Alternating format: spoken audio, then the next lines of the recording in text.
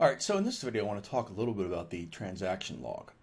So SQL Server has two basic files, right? It has a data file, which is called a .mdf, which actually stands for a Microsoft data file, and a .ldf, which is log data file.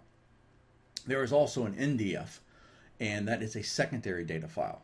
I don't know why they didn't call it SDF, secondary data file, instead of N, but they actually use the N because it follows M. Interesting. All right, so let's talk about the architecture of a transaction log. So here's the clinical definition. The SQL Server transaction log operates as logically as a transaction log as a single string of records. Okay, well, yeah, that's okay. Now let's take a kind of a different look. The transaction log is like a stream of consciousness. So in this picture, we're going to pretend that I'm that guy thinking right now.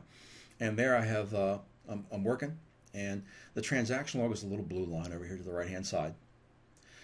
And I've got SP who is pulled up, and you can see their little screen print of that, and I'm thinking about that because I'm watching the SPIDs come through. And that is written to the transaction log. So right now we're pretending that my stream of consciousness is being written down somewhere. And in this case, it's being written down to the transaction log.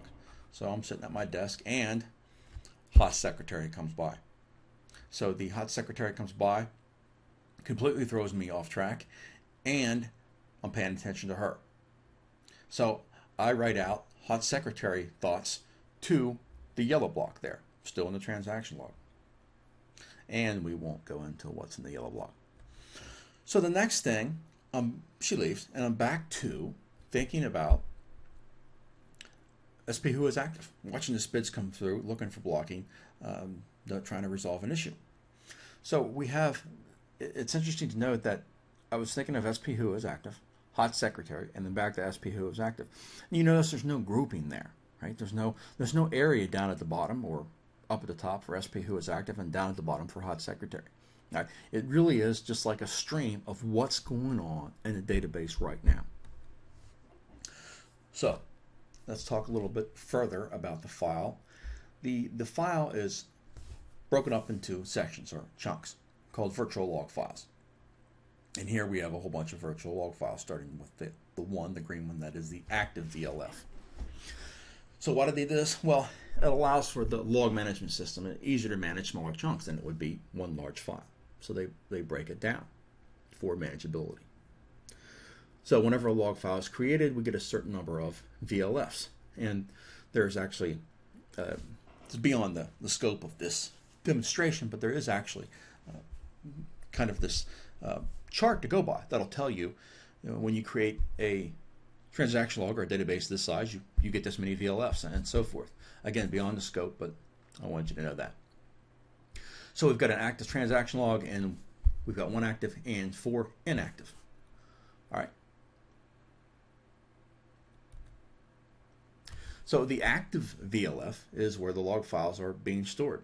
All right, well, that kind of makes sense. All right, should be an easy one. So in each VLF, there's an AK header page, much like a data page, right? That's the start of every transaction in the log file. So what's the header store? Metadata, size, autogrow settings. So inside the VLFs is further broken down, right, into log blocks. And each of these log blocks is between 512 and 60K. And it's interesting, the 60K is quite interesting. Actually, the majority of this is taken from Paul Randall's course on Pluralsight.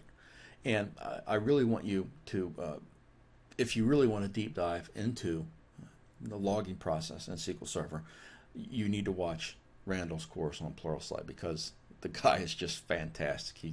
He's got little insights that are just incredible into SQL Server that no one else has, because he's worked on the product for so long. He doesn't work anymore. But interesting that he brought up that the 60K, why not 64? Why not blocks that we're used to seeing, right? We're not used to seeing 60K blocks. So he actually said that in his Pluralsight course that he went to the developer and asked him, and they don't know why. That he did it for a reason, but didn't remember why.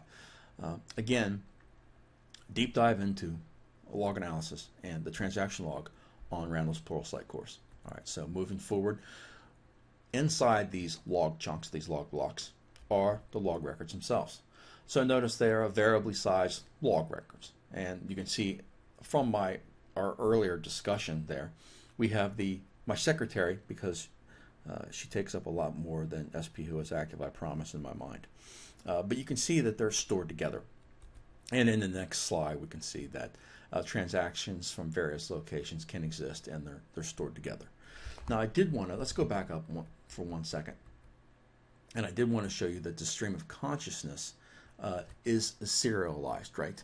So these transactions come in, and SP who is active, and then the stream of consciousness is in a serialized record, and that's important. Right, that's important for a lot of reasons, but specifically for writing to the disk where the transaction log is housed. All right, because one of the things we look at when we look at contention or issues surrounding transaction logs is the write activity to those logs. So if the average read and writes to those transaction logs aren't up to par, then we're going to have some issues.